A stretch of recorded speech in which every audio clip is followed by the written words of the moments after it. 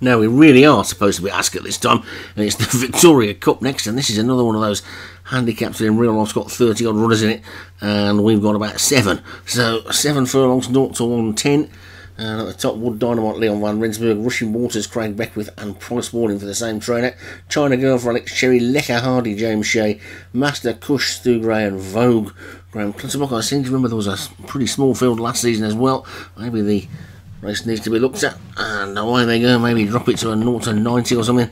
But it's Vogue that's gone on into the lead. The top rated horse is probably scaring the others away, but China Girl's gone off into the lead then with Price Warning and Vogue, and then Master Cush with Rushing Waters after that. One of them, Wood Dynamite. Lecky Hardy is just about the back marker then. So China Girl it is, who leads by about half a length, to Price Warning in second. Master Cush moving up on the outside of that one in third.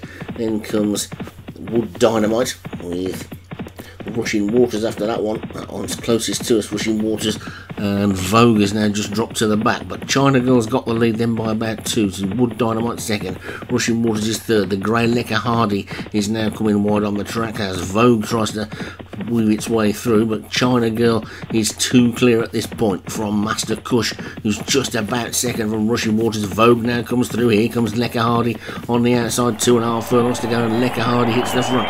Lecker Hardy's gone on then from China Girl, Vogue, and then Master Cush, Rushing Waters, Wood Dynamite haven't got going at all yet, but it's Lecker Hardy who's about a length clear.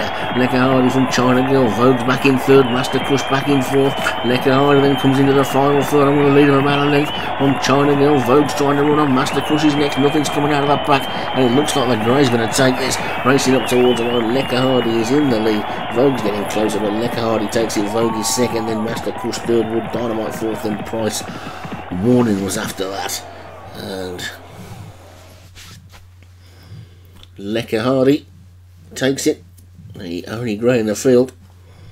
A big price for James Shea. Vogue for Graham Clutterbuck was second. Master Cush for Stu Gray was third. Wood Dynamite, Leon Van Rensburg fourth, and Price Warning for Craig Beckwith was fifth.